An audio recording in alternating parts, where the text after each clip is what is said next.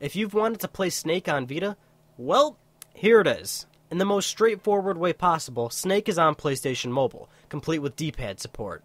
The Snake game we all know and love is here, and it plays as it should. Drive the snake around, gobble up the food, and the snake gets longer. Keep going for as long as you can for a high score. There's 7 levels to play that have more hazards on screen, and there's 3 difficulties to play which alter your speed. That's really all there is to it. There's pretty much nothing wrong here. This is Snake after all. If that's all you've wanted, then by all means, this is your game. I guess the only real issue here is the evident lack of presentation. Boring fonts, lame menus, no music. These things aren't needed for Snake, but it's pretty evident that what you're playing is poorly made. But again, in its purest sense, all you need for Snake is the gameplay, and it's here. Snake.